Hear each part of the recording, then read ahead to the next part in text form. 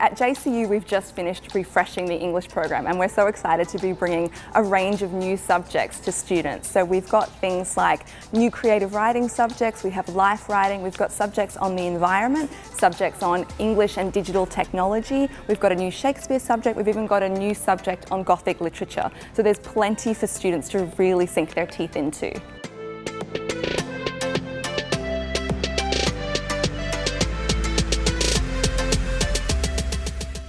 We're really excited to be able to offer 2 new English first-year core subjects. So the first of these is all about telling tales and approaches to narrative. So students will look at everything from ancient texts like Homer's The Odyssey right across through to video games. So there's a huge range to explore.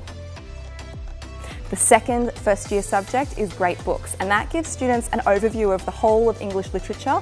You'll be looking at things from Geoffrey Chaucer's medieval writings all the way across to 20th century modern novels. Obviously, my personal favourite subject is our new Remaking Shakespeare subject. I really understand that a lot of students come to Shakespeare thinking that it's boring, thinking that they're never going to understand it, and also, importantly, thinking that it's not relevant. So there are 3 things that I try really hard to counter in my classes. So first of all, it's not about looking at Shakespeare on a pedestal, and it's not about talking at students to try and persuade them why he's great. They need to discover that for themselves, and they do that by getting their hands dirty, by really working with Shakespeare, by engaging with him, by working out what the plays would have looked like on stage and bringing that to life in the classroom.